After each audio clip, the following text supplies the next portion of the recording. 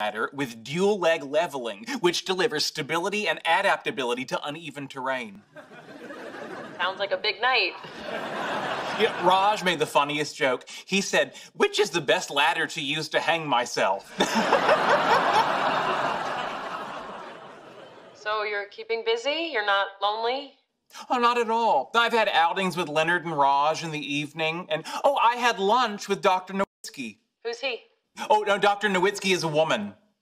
Really? When did you meet her? Many years ago, back when she was a grad student. She's always been a huge fan of my work, and now she's doing research at Caltech. Huge fan, you say? Yes, I think you'd like her. She's extremely intelligent, just like you. Unlike you, she's tall, blonde, and used to be an Olympic swimmer.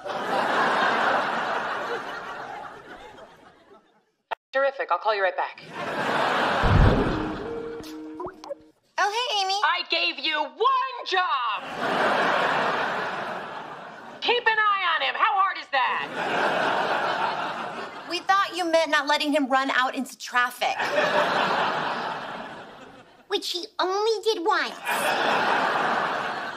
Why didn't you tell me? We didn't want you to worry. Should I worry? No, come on, it's Sheldon. Nothing is gonna happen. That's what you said to me when I started dating him. And then 5 years later, bingo, bango, something happened. Yeah, but you're gonna be back in 3 months. You don't get it. I've been smacking that ketchup bottle for a long time. All she's got to do is tip it over and point it at her fries. What do you want us to do? I don't know. Might be the New Jersey talking, but this Nowitzki broad needs to disappear. That's ridiculous. As far as we know, all that happened is 2 scientists had lunch. Yeah, but one of those scientists is a tall, blonde Olympic swimmer. Come on, looks don't matter to Sheldon. Because he only has eyes for you. Nice try. Oh, thanks, I was scrambling.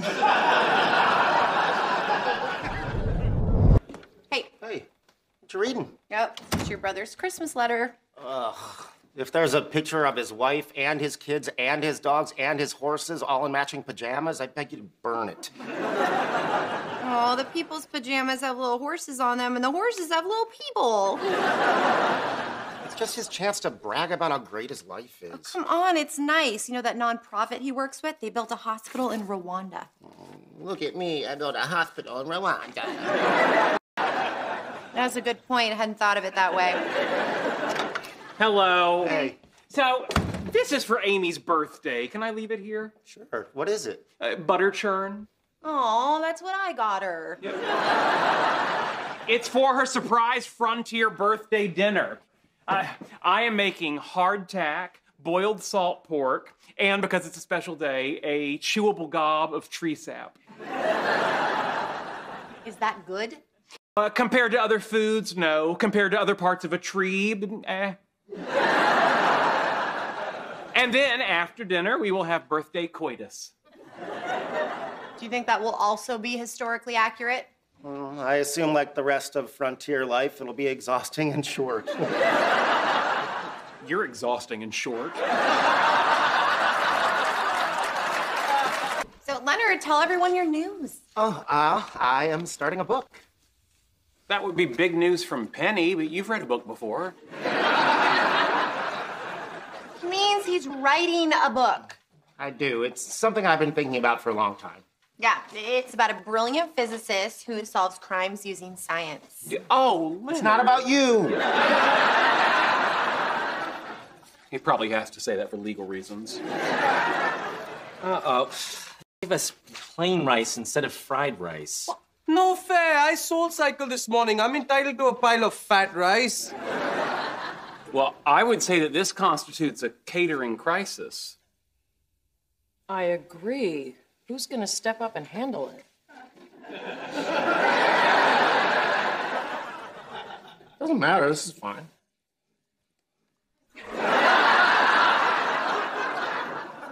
Penny? What? You know what? I'll take care of it. Whoa, shit, Howard Wolowitz.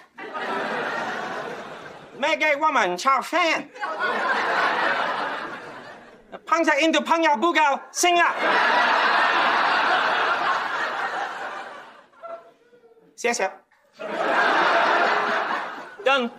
You didn't make him feel bad, did you? Actually, he was laughing. I'm really impressed at how you handled that, Howard. Please, I've been sending food back my entire life. One of my first full sentences was, I had breast milk for breakfast. Excuse me, but before we start eating, I would like to make a toast. Oh, nice. If only I could think of one. Someone else go. Okay. Scratch paper, check. Whiteboard, check.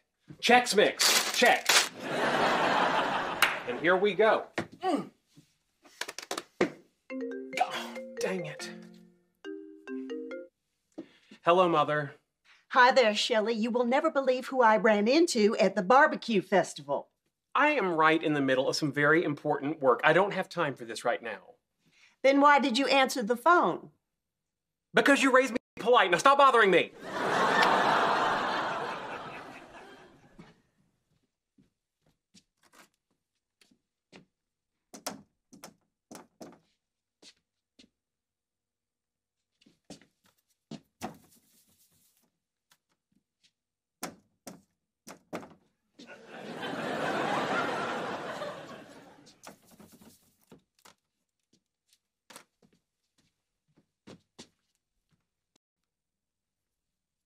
Hello again.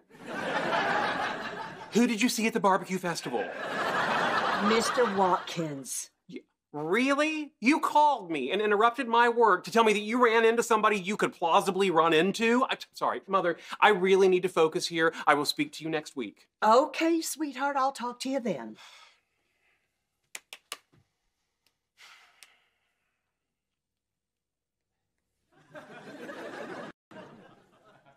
I thought Mr. Watkins moved to Florida. He did. He was back visiting his son. Oh, gosh, darn it, that is interesting. Was it Tommy or Joe? I bet it was Joe, because he and Tommy had a falling out over that timeshare. Morning.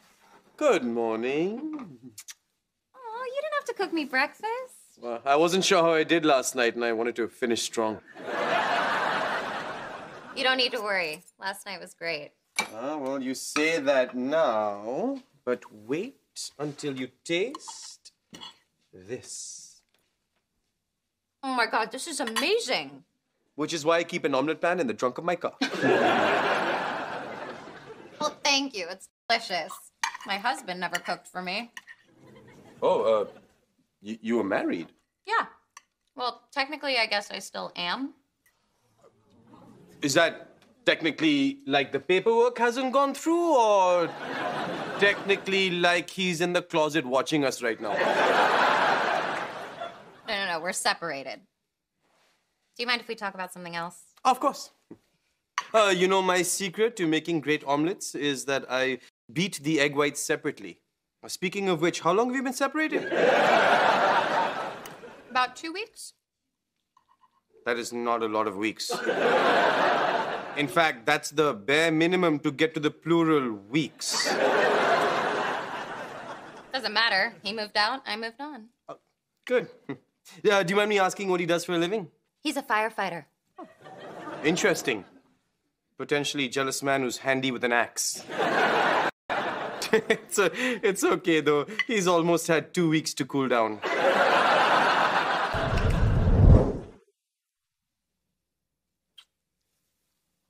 This is nice. It is. She used to kiss me like that. You okay? Yeah. Yeah, I'm sorry. Yeah. Oh, God, I'm so alone. Sorry, I can't do this. What's going on? I met Oliver the other day. Wait, you tracked down my husband? No, that would be weird. He tracked me down, then we spent the evening together. I don't believe this. He only did it because he cares about you.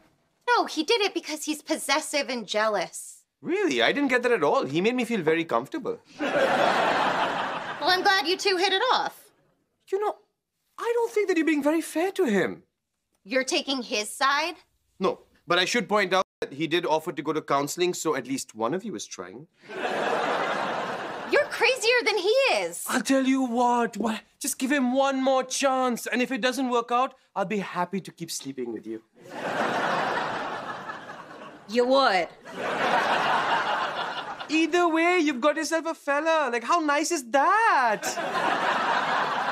And then, when the lights come back on in the Super Collider room, Dr. Logan Dean makes two important discoveries.